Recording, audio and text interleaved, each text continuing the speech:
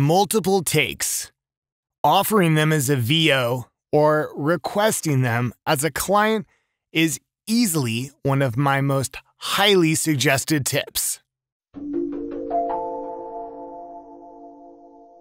Hi, my name is Brian Pulowski. I am a professional voiceover talent for national brand, commercial, and promotions, specializing in the Southern California beach and relaxed lifestyle sound. I suggest them all the time, but to be honest, I actually didn't win this audition off providing multiple takes, but there's a very good reason for that, and I'm going to explain that to you. First thing, though, is the names of this client have been omitted out of privacy and respect for this specific client, but let me show you how the finished audio came out. At the Chamber, we believe in the power of ambition. We believe in being a catalyst for economic growth and innovation. We represent and advocate for the storytellers and the entrepreneurial spirit. Our members come from all places because distance is not what it used to be.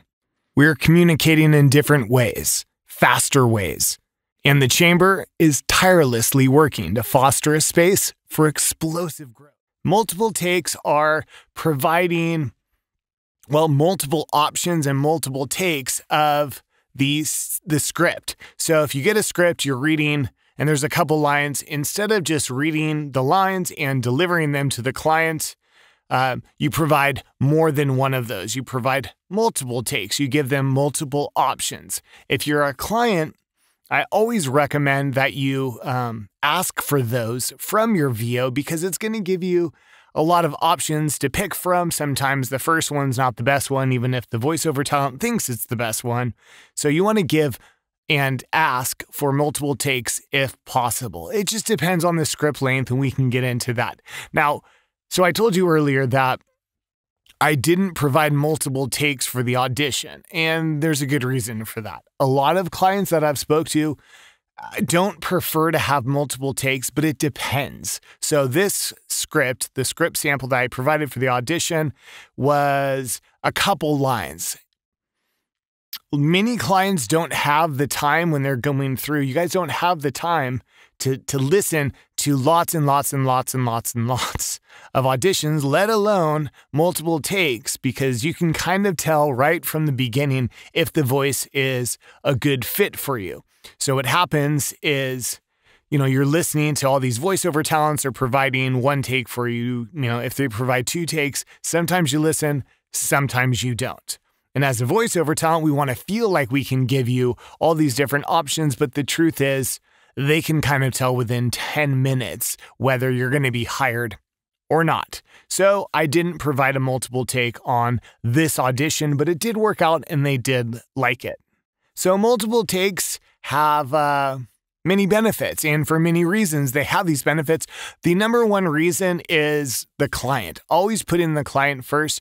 You're giving the client options, and options are always good. How many? Well, I guess it depends on the length of the script. If I can give 3 options, I'm going to give 3 options. Now, if you have a script length of 100 words, I might even give you 3-4 options. But as the length of the script increases, it gets a little harder to include multiple takes of everything. So what I'll do is, if I can tell that there are key lines, key punches to hit, things that I need to billboard, for example, the name of the brand, the name of the company, phone numbers, locations, phrases, if there's taglines, if I could tell that it's important, specifically if it's in bold on this script, I'll provide some multiple takes on that. That way they can cherry pick which ones they like. Another option of providing multiple takes for you as a voiceover artist is that it kind of saves you time in the end. So you're thinking, okay, well, Brian, if I'm providing multiple takes, I'm doing extra work. Well, the truth is you're already in the vocal booth. You're already recording wherever you record your studio. The first take seems to take the longest. You're kind of shaking things out, figuring out how it goes. Second, third, fourth, extra takes, they go quicker. So if the script is short enough and you're able to provide multiple, I would provide multiple of them. It's going to save you in the end because the client won't come back to you for something else if they need it. Another huge benefit to multiple takes is it can give the client different ideas for further work down the line. So what I've done before is by providing multiple takes, I have had clients, more than one in fact, come back to me and like what I've done and request more. They're like, I like that tone. I like the direction you're going with. It gave me some great ideas. Can I add a few lines? Of course you can add a few lines. And as a voice talent, you're going to pay for that. As a client, you expect to pay for that, but it's a win-win both ways. So providing multiple takes might give the client some options, or they might hear something and it might not be a good fit for the specific project, but they're going to hear that you can go to that level. Maybe you can get more sympathetic and really get emotional in your delivery, or you're really excited and animated. Whatever the case is, the client can hear some options and they might want to use that for down the road. So there's lots of benefits to multiple takes. All right, let's have a look at the job agreement here. So project is going to include commercial rights. We're looking at 225 words, which is 1 minute, 30 seconds. Deadline is within 24 hours. I agreed to that. I'm absolutely fine with that. That's not a problem at all. So let me draw your attention to this right here, the instructions for the client. The first thing actually, as I'm looking at this, let's back up a bit. So what I'm noticing here is this is not the client that hired me. This is probably the producer is hiring me. So kind of the middleman. So the client hires the producer who's going to produce the commercial or promotion. In this case, it's going to be a commercial. To produce it, edit it, hire the talent, me, everything. Okay, so they're kind of like the middleman. So then I get shortlisted off the audition. That goes to the client. The client talks, goes through options, says, yep, I want Brian. It's perfect. And producer reaches out to me and says, awesome, we want to hire you. Here's a note from the client. So if you look at this right here, instructions for the talent, this is directly from the client. The client says, my only voiceover requests are to have some inspirational energy and to give some breathing room throughout to drop in clips. That's easy. So as you heard me do earlier, it's looking for inspiration. We're drawing inspiration to the company for this. And they want to drop in sound effects. They want to put in different music beds. I don't know what that is. I'm not producing it, so that's why you didn't hear any of that in. But you leave room for it. When you walk across the bridge, sometimes you don't expect what you're gonna see. Like you're pulling out drama. So they want that. And I love it. Okay. So I can easily do that. Inspirational. We're building up because there's words in the script, like new stories, new connections. We're building new. Inspirational. It's getting better. So that was the whole vibe they're looking for. And I like this part right here. I like how Brian's voice didn't sound like our typical old white guy in corporate videos. So perfect. So perfect. And no, I don't have an old white guy voice. So I thought that was funny. The producer and I were talking back and forth today, and I had a good chuckle at that. He's like, yeah, I thought you would.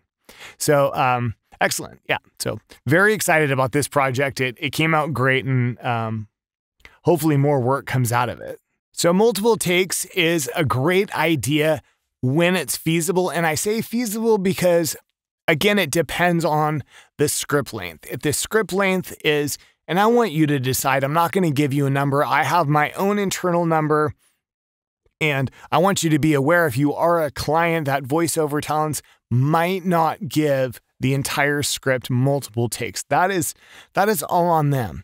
I'm very proficient when I read my scripts. I don't personally make a lot of errors. I don't mind giving multiple takes on longer lengths in word counts on scripts, but it's to each their own. So be aware of that as a client, be aware of that as a voiceover talent, that, you got to judge it on what do you feel comfortable delivering multiple word counts at? Because the truth is, you bid a job, you quote a job based on the word count of this script. And if you're providing multiple takes, if you're doing the whole script, which I did for this final, I gave 3 takes of the entire script, but I don't mind. I don't mind doing it because although it's triple the word count, to me, I would rather make sure that my client is happy. I would rather make sure they're getting exactly what they want rather than, excuse me, rather than worrying about, I don't know, you're only paying me for this much. I have my own opinion on that. I don't mind going above and beyond for my clients. I do a little extra work pays off in the end because my clients are happy. And that's great customer service. You always want to provide that, and that's just what I'm always shooting to do. So that's what we got going on. I would place providing multiple takes or requesting multiple takes as one of my top 5 things that are essential that you need to request from your voiceover talent or provide to the client. Another one of those would be sample readings. Now, if this job comes through, if the job goes through an audition like the job I did today, that is the sample reading. You don't need to request it. You don't need to provide it. But if you're hiring based on not even hearing their voice to your script, then you do need to request a sample reading. And if you're not familiar with providing a sample reading, I did a video on that previously. You could check that out right there. I believe that there are 5 fundamental things that every client should know prior to hiring a voiceover talent, and I would love to share that with you. I made a video of it. If you look in the YouTube description below, you can see that it's right next to the request for the sample reading. If you look in the description below, you're going to see the link for the fundamentals of hiring a voiceover talent and the request for the sample reading. Both are completely free, and you can access those by clicking on the links. I hope you got a lot out of this, and if you have any questions or comments for me, please don't hesitate to reach out to my email or leave a comment below. I respond all the time as quick as I possibly can. If you have a suggestion for a video that you would like to see or hear about or learn a little bit more about as a client, please reach out to me. I'm here to help you and make sure you get exactly what you need. Thank you.